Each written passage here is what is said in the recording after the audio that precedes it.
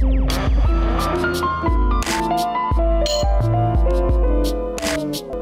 welcome guys. This video I'm going to teach you how to convert VCR, VHS footage, as well as DVD footage into a digital format.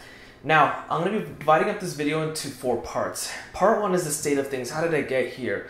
Part 2 is why you should do this, because a lot of people argue that this is a bad idea. Part 3 is how did I accomplish it? It's really easy for me. I use one little tool here. It's rather cheap. Part 4 is other options, because you don't have to use my method. There's actually a lot of ways to accomplish this very thing. So part 1, the state of things. I was rummaging around, cleaning up my office, and I found the tool and it gave me inspiration for this video. In addition to that, I'm in desperate need of a haircut. So before we go any further, I do want to provide some proof footage that I was able to accomplish recording VHS footage to a computer. Just to show you guys in case there's any doubters, here's some old family footage videos that I have.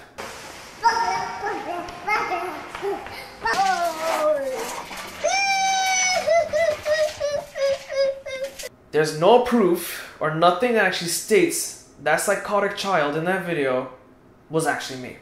Moving on to part 2. Why do people argue that this is a bad idea? Well, I tried to explain this to older people of an older generation. So I did grow up with VHS cassettes. I did grow up in the age. First off, almost no VCRs are made anymore. So you're out of luck in case you need one. The other thing is that VHS cassettes take up a lot of space physically because they're large. In addition to that, if you want to make backups of your cassettes, that's also a bad thing. Recording from one VHS to another degrades the quality every time you do that. And in some instances, you'll run into tracking issues. I don't know if you guys remember that, where you had tracking problems. You have a lot of static footage and stuff like that on the screen. So overall, bad idea. My counter argument is that digital format is, well, available anywhere. You can upload it to the internet on a personal cloud.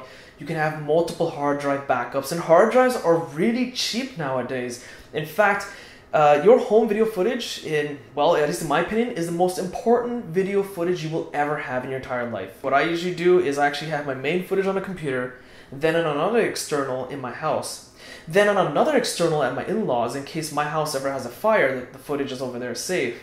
And then on the cloud as well. So that's a bit extreme, but you know, someone from the IT industry, it's what I actually do. So now that that boring stuff is over, let's get into how I accomplished it. It's really easy. I have this little tool from Diamond. It's called the VC500. I actually did this about 3-4 years ago, and I was shocked to find that this is still being sold as of this video recording. So I'll put a link to this product in the video description.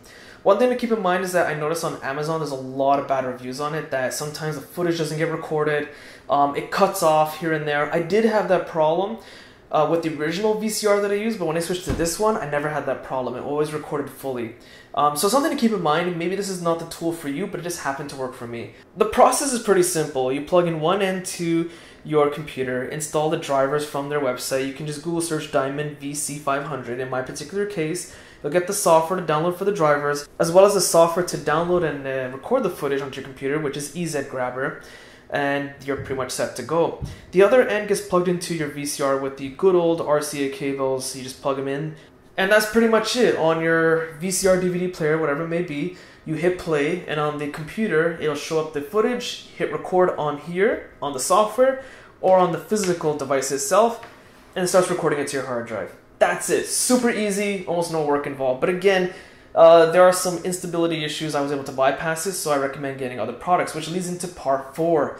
There are a lot of options available. You do not have to use this. There are multiple methods to do it. So you can actually buy an external USB device like this, like I used. If you have a desktop, there are actually some video capture cards that plug in directly inside the computer case itself. So you can connect your VCR DVD player to the computer case, and it comes built in with its own software. You can hit record from there, so you don't need this external device here. You can actually use capture devices that are used for video game consoles. So a lot of people will record video game footage. Nowadays, a lot of it is designed with HDMI ports. In some cases, you might have the old component cable ports, and you can actually use those recording devices that are meant for recording video game footage from a video game console for your VCR DVD player instead. So thanks to the power of the internet, you're not limited to options just in your local store, but you are limited in options thanks to, well, time being passed on. What I mean by that, it's harder to find a VCR DVD player nowadays. So you gotta get on it if you're gonna do it now, because the longer you wait, the harder it's going to be to find one of these. In addition to that, it's also going to be harder to find some sort of capturing device that will be compatible with component wiring. So 2 tools you're going to need to accomplish this. The longer you wait, the less options you have, so get on it ASAP. So that's pretty much it from me. If you guys found this video useful, be sure to check out my social links in the video description. Hit that like button, it does help. Subscribe, and thanks for watching.